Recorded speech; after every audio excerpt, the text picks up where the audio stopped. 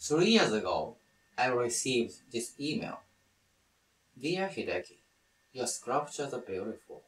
I wonder, do you take bone donations? I'm looking for an artist to donate my bones to once I die to be crafted into artwork. I'm not planning to die soon, but one never knows. Warm regards, Anna. How mysterious it is. She requested her bones to be used for my artworks when she dies. I didn't know this woman at the time. Why did I receive such an unusual email? I'll talk about it. I'm an artist. These are my artworks. Can you guess what these flowers are made of? They are all made of animals' bones and furs. I make flowers using the original shape of bones. I don't carve or cut. I don't use wires or attachment. I assemble the same size as actual flowers using only glue. I'm looking for a common structure of nature between animals and plants. This narcissus is a combination of mouse's chin bones. The Chinese lantern plant is made of mouse's heads, tails, spines, and many ribs.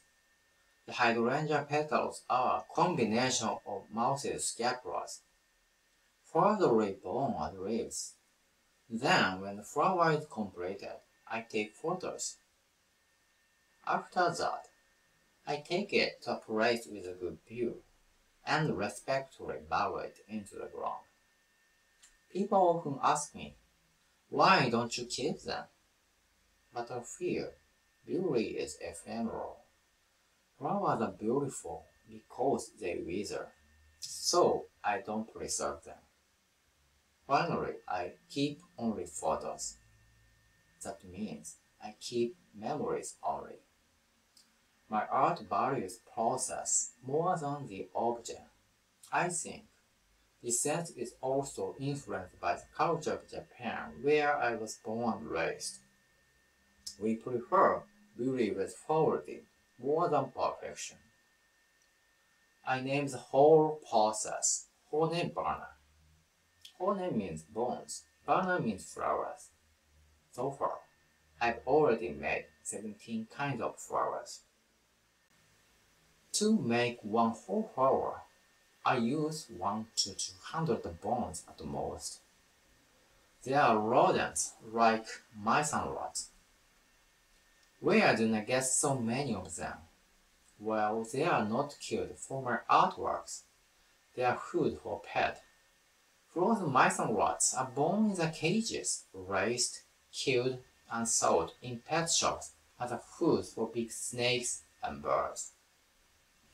I felt they seemed to symbolize how we humans treat nature in modern society. I dissect them one by one, remove the furs and clean their bones. It takes several months to finish one flower. This bone-taking process takes the most time. I transform the leaves into flowers as if they are reborn artistically. Why did I start using bones? The trigger was this raccoon dog skull. It was my first animal dissection. After I graduated from photography school, I went back to my hometown. I became a beekeeper's apprentice and looked after bees. I've always loved animals, so naturally I would pursue a beekeeper. Just then, I read a book, The School of Bones, written by a junior high school science teacher. It teaches students how to make skeleton specimens and how interesting it is. It tells raccoon dog is the most suitable animal for beginners because of its medium size. One early morning, I found a wild raccoon dog lying beside a mountain road. It was probably hit by a car. Blood had come out a little, but it didn't have a serious wound. I took it home carefully. Then I read it in the bathroom and opened the book, The School of Bones. It said, first cut vertically, on the berry. However, I couldn't touch it directly, or even look straight into its eyes. The worst thing was, I couldn't distinguish if it was truly dead. It was cold, breathless, and had no pulse, but I doubted if it had just fainted. If I cut it with a blade, it might regain consciousness and run around my room, with its bloody internal organs out. Can you imagine? It's a terrible nightmare, right? If I wasn't 100% sure of its death, I couldn't cut it. Despite the most basic, I couldn't even tell the distinction between life and death. That fact brought me a heavy shock. 3 hours of hesitation, I finally gathered courage and pressed the blade on its belly. Still, my hand trembled and didn't move forward. When it was over, I was just badly exhausted. I didn't remember how many hours it took. You know nothing about life and death. It seemed to talk to me. Few years later, I went to Tokyo to start my new career as a photographer, but it wasn't easy. As a forklift driver, I went back and forth between the factory and my home every day. While struggling, I was constantly seeking photos that only I could take. One cold winter dusk, I finally received a revelation to break through the depressing situation. When I passed a busy intersection, it began to rain. I entered a nearby cafe to shelter and gazed out from the second floor window. The rain got stronger. The asphalt got wetter and darker. Cars came and went, and taillights reflected in the rain. People walked fast. At the intersection, some umbrellas opened. The scenery looked like lotus flowers blooming on the surface of the water. At that moment, a vision of making flowers out of bones came down from heaven. Aha! It's a flower! Flowers are a symbol of beauty and life for all cultures and religions. The act of putting flowers on graves is universal beyond race.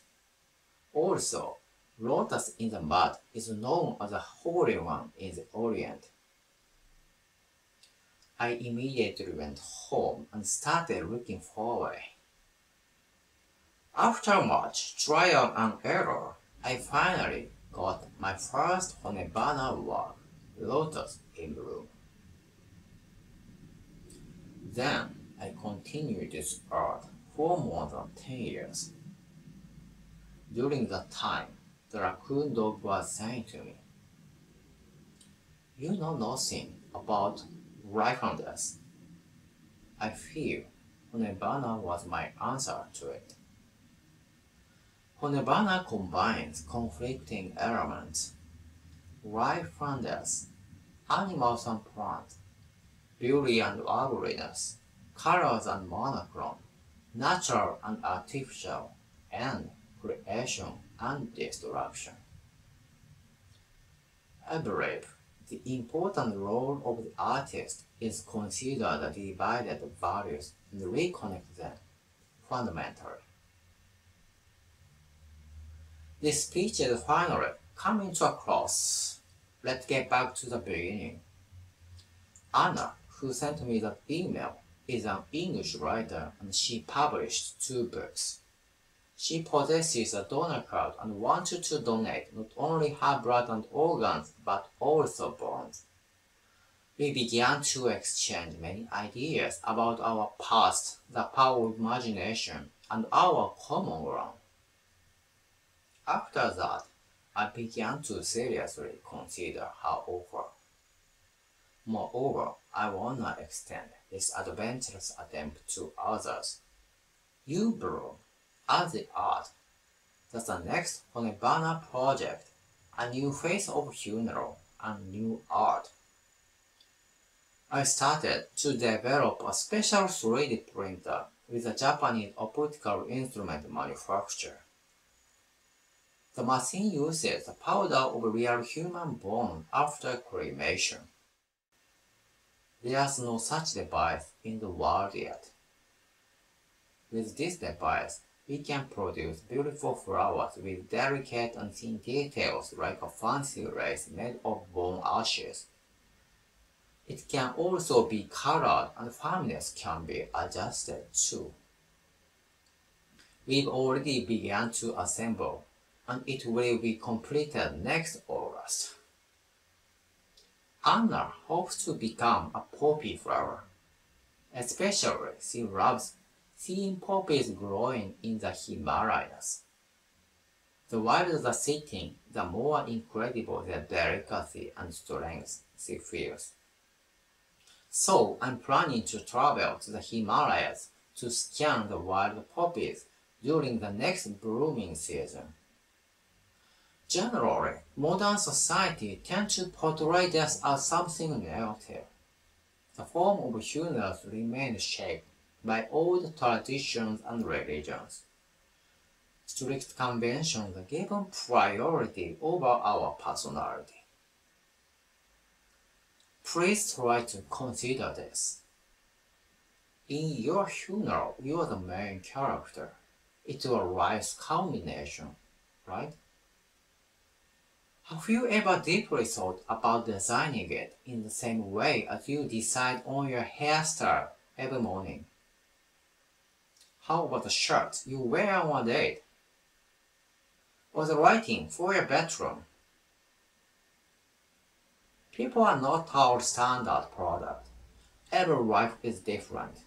If so, shouldn't there be as many designs of funerals as there are lives? I want to create a new idea of this by using art. More beautiful, more positive, and be more true to yourself. I propose a new design that reflects our lives in a form of self-expression. Art can change the image of death. I learned it from that raccoon dog and frozen mice on rocks. And now from here, the next new adventure begins. I'm very grateful to be able to share this memorable first step with you. Let's create a new way of death for each person together. Thank you.